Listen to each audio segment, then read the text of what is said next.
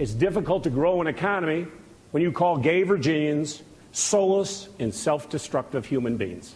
Millions, perhaps, of Virginians who share my sincerely held beliefs. And your notion that this somehow chases business out of Virginia would be laughable if it weren't so offensive. Look, the only candidate in this race who has chased business out of Virginia is you. It's Terry, not me. So he says one thing and he does something else. You are the true Trojan horse of Virginia politics. You come in pretending to be one thing, and you really are something else. Both sides have been tearing down the other from day one, in part because neither candidate has a lot positive that they're able to say about themselves. Margie, you've been involved in plenty of campaigns, war of attrition campaigns. I'm sure you've been involved in them. And that's what this one is. It seems as who's got, they're each going to basically tear apart the other one and see what's left standing come election day. Well, McAuliffe clearly has a variety of advantages. He's outspending Cuccinelli. He has more money raised. He's leading in the polls, all the public polls that I've seen. Cuccinelli is not only far to the extreme on a variety of social issues, which he's not backing away from. You saw during the debate, he said, well, I feel this way, and I still feel that these horrible, offensive views about gay people that truly do alienate businesses. Donors that gave to McDonald that have now given to McAuliffe say, it doesn't matter what my views are. It's harder for me to recruit employees if the governor has these kinds of views, and if these kinds of views get codified into law. So all that, plus not to mention the huge McDonald scandal that Cuccinelli is part of. So you take all of that, that's clear. And Michelle, that's the problem Cuccinelli has, is McDonald was supposed to be a verifier. Yes, and he's in enormous trouble.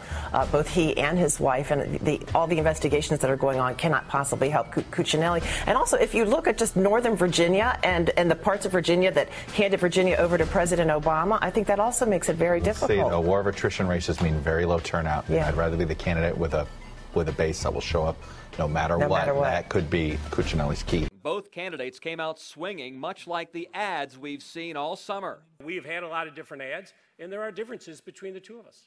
My opponent has spent most of his career on a social ideological agenda. If Terry's elected governor, we're going to have to change the state motto from Sic Semper Tyrannis to Quid Pro Quo.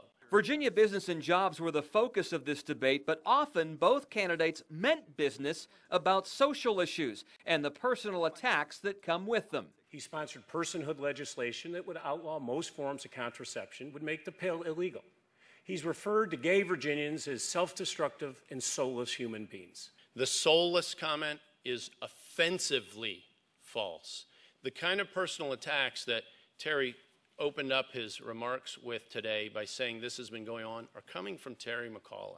No one up here has done more to protect women, which is a focus of his attacks, than I have.